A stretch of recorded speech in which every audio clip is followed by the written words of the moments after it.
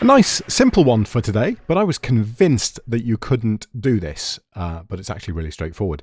So today we're going to look at adding and reordering VST plugins in Davinci Resolve. So let's assume you're in the color screen like this at the moment.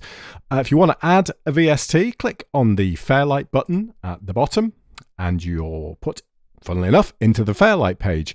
And if we move over to the mixer on the right hand side, well, you have to add the VST plugin, obviously, onto the track that you're going to use the VST plugin on.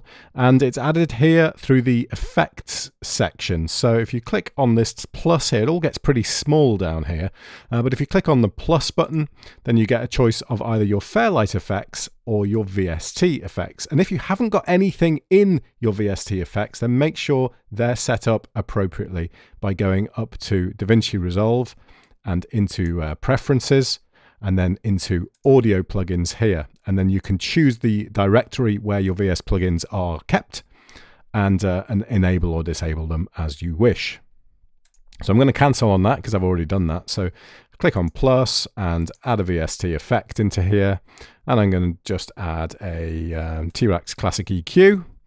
And then I'm going to add a brick wall limiter as well, which is actually the right order. I would probably want my brick wall limiter after my EQ, but in this case I'm going to assume that I don't, but there's no obvious way to kind of change these, because once you're in here you can click, you can, if you close down the windows here with the actual VSTs on, you can get back into the settings by clicking on this tiny weeny settings button here. It's crazy. You can kind of enable or disable them here. And then, it's all, I wish this was a bit more prominent. I really do. Maybe there's some other way of getting it a little bit more prominent. But yeah, so you can click into the settings here, but there's no way of moving these around or dragging them about. So here's how you do that bit.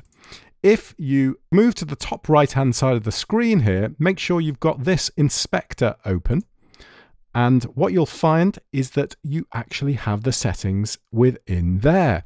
And if you don't have that showing, so if you maybe only have this showing, so your kind of standard Fairlight EQ stuff, or your clip volume and things like that, then go to your track header here on the left hand side. So in this case I've got the plugins on audio 1. Just double click on this little sort of A1 here, and this opens up your inspector, but the inspector for the plugins. So now if you click on these tiny arrows here, you can shift them around, and you can see, if you look closely here on the top of the fader there, the actual mixing desk, if you like, you can see those shift about as I move the arrows up or down. And that is how you move your VST plugins around and how you add them in Davinci Resolve. Nice and simple, really, but just not obvious enough. Come on, guys, make this stuff more obvious and more accessible, because that is fiddly. But this,